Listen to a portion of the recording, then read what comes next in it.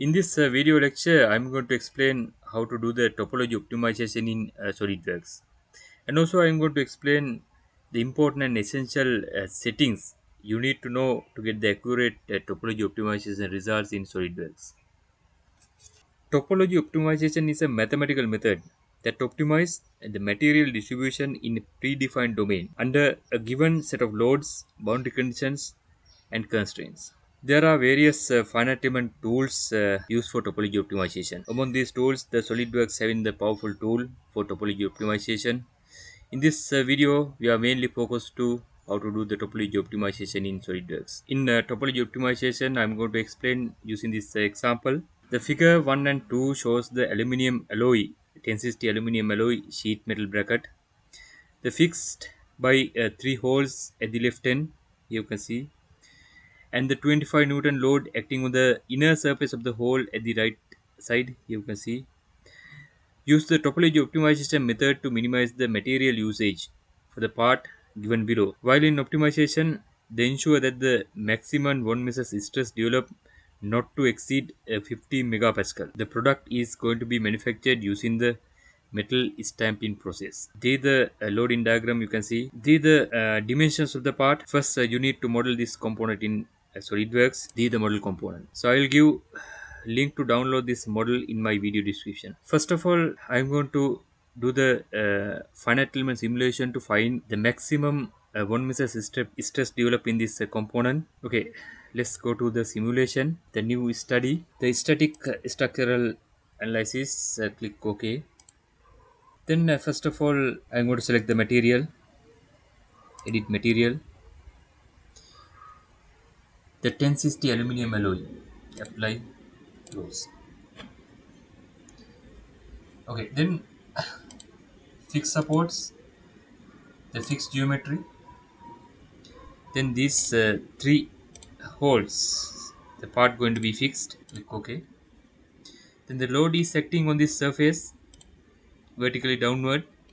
Just select that face and go to the external loads.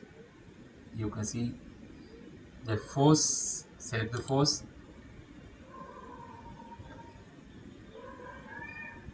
The selected direction. To give the direction, I'm going to select this edge to give the direction. Okay, the magnitude of the force is equal to 25 Newton. Okay, okay, click OK. Okay, let's create the mesh. So I'm going to generate the mesh with the default settings.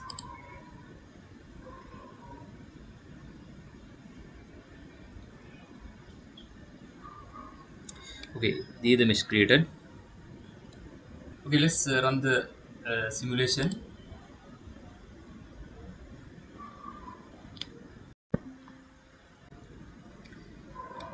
Here you can see this is how the stress distributed in this component. The maximum stress developed you can see that is equal to 4.46 megapascal.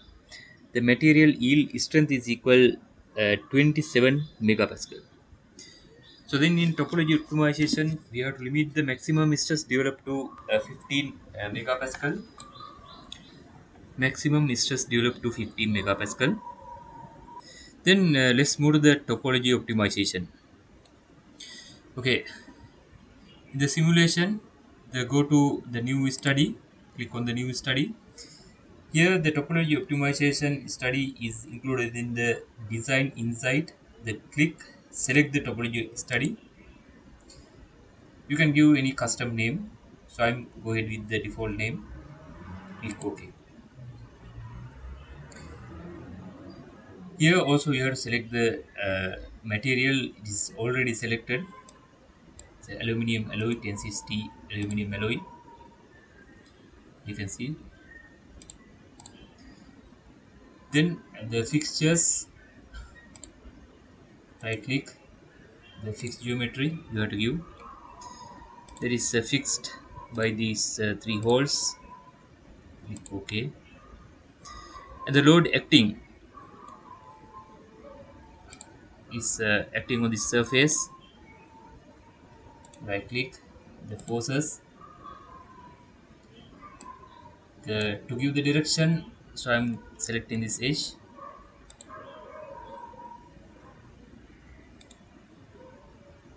The 25 Newton.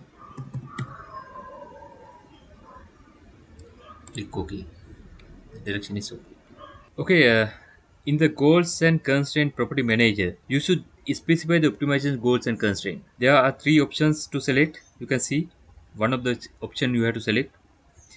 If you select the first one, you can see the best stiffness to weight ratio. In this option, you can obtain the best stiffness to weight ratio of the part while reducing the material. Here, the with this option, the mass constraint option is default. That means you should essentially set the required mass reduction percentage here in this way. If it is subject to a dynamic loads, you can give the frequency for the part. Under the stress safety factor constraint, you can give any stress value that should not exceed while optimization. That means you can limit the maximum stress developed in the part to a certain given value. And also you can give it as a factor of safety as a number. Then it automatically converts to a stress value.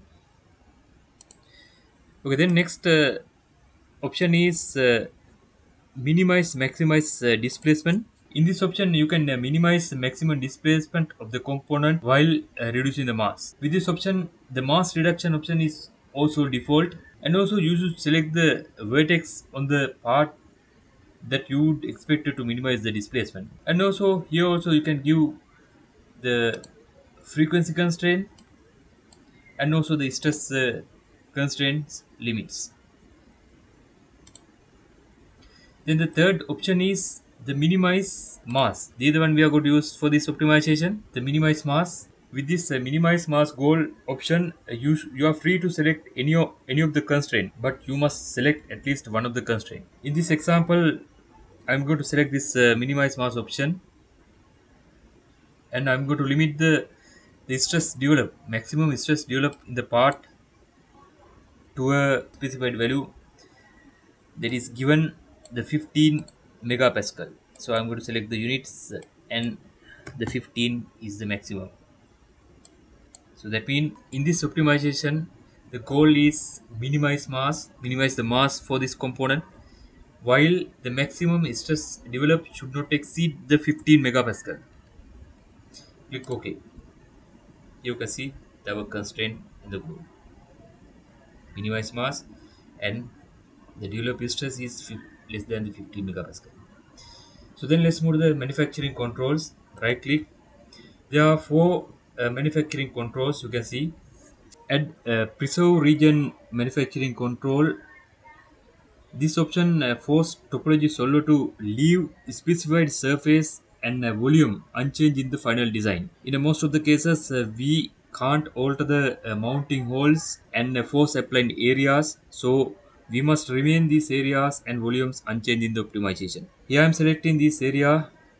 This is the preserve region areas as this supporting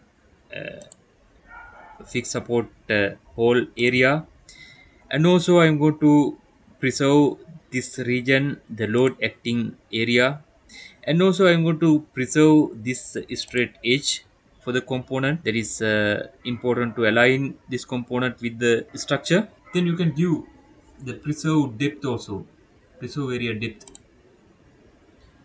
Let's take 1 millimeter. You can see the preserve area depth as the 1 millimeter. Click OK. Then the second manufacturing control is the specify thickness control. Click on it.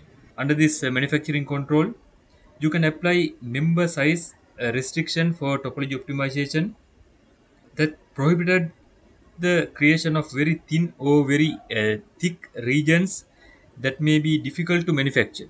The minimum member thickness I'm going to give as a 2 millimeter for this simulation. So I'm not going to assign any maximum member thickness. I leave it as it is. I'm going to give only the minimum member thickness only, 2 millimeter. Click OK. Then third manufacturing control is specify demold directions. There are three options you can see. The first option, the optimized component can be pulled out of the mold in both directions away from the middle plane. So in optimization, the cavities are created in the both direction. You can see it is graphically represented in this example window. Then the pull direction only. The second option, in this option, the mold remove in one direction, and in optimization, the cavities are created in one direction. You can see. In the third option, stamp in a pull direction only. In this option, the pass-through cavities are created to reduce the mass. In the example window, you can see how the materials are removed in this optimization. For all these cases, we should give mold full direction by selecting the edge. Here, this part is going to be manufactured using the metal stamping process. So we should select the stamping. The pull direction I am going to select using this edge. Here you can see. Click OK. Then the fourth manufacturing control, they specify symmetric planes. So if there's a symmetric plane, better to specify this symmetric plane that will accelerate the simulation. Front plane as the simulation symmetric plane. Click OK. We have done all the settings. So then I'm going to create the mesh. Create mesh. I'm going to go ahead with this default mesh.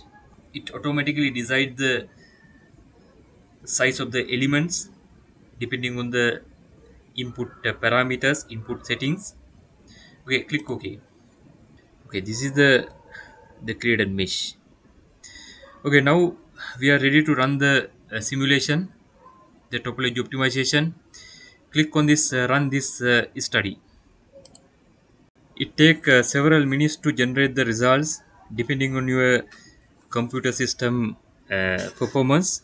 While running the simulation, you can view this convergence data by click on this graph icon. Here the goal, the minimization of mass. Here you can see the graph in each iterations how the mass is reducing, and also the stress, how the stress is varying in each iterations. You can see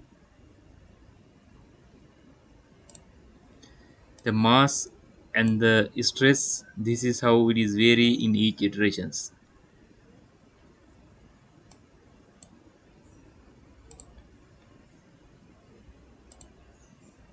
Okay, here you can see the optimized part, the topologically optimized part. Then here you can see the uh, data. The calculated element mass is equal 2.57 grams. The percentage of original mass is 29%. That means around the 71% of mass reduce from the original initial part. But we can't use the topologically optimized part directly for manufacturing because you can see its boundaries are so irregular, so it is difficult to manufacture. So after obtaining this topologically optimized part, we should modify the initial part based on this topologically optimized part. Okay, first of all, I am going to save this topologically optimized part as a part file. For that one, right click on this results material mass. Then go to the export smooth mesh. So new part file. Give location to save the new part file. There you can give any custom name. So I'm going to give optimized sheet metal bracket. Click OK. Okay, then go to model. Then click on this view settings. Then click on this simulation display. That will override this material mass optimized model on this initial model. Click on this material mass model. Click OK. Here you can see the initial part boundaries are shown in here, and also the optimized part also shown in here. So then we are going to modify the initial part based on this optimized part. For that one, so I'm going to remove this unwanted area using the extrude cut. Okay, click on this sketch, then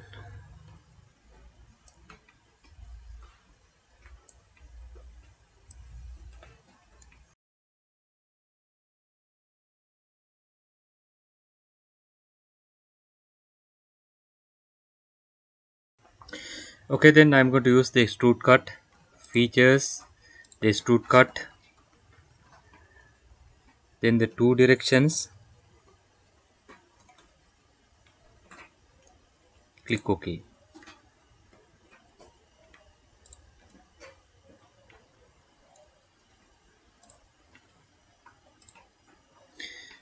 Okay, this is our final product, the optimized final product. So let's see the material properties now. Okay, this is the initial part. Let's see the mass properties. Here you can see the 8.75 grams for the initial component. Okay, for this part, let's see its mass properties.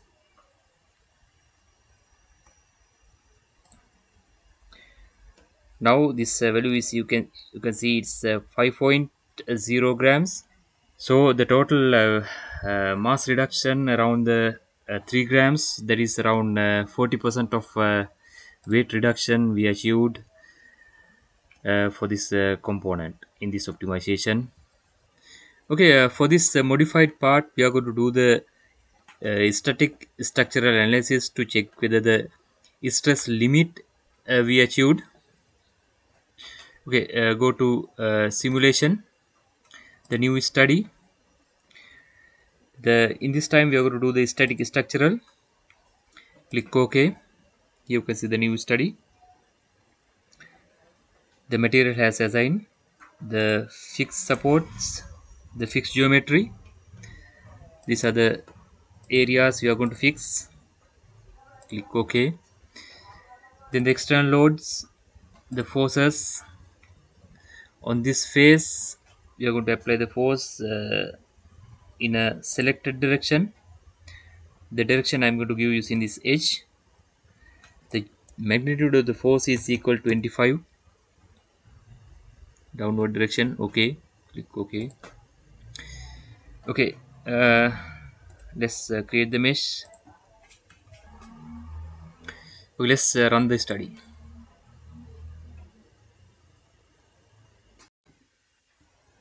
Here you can see in this optimized part, the stress value is limited to 6.715 megapascal.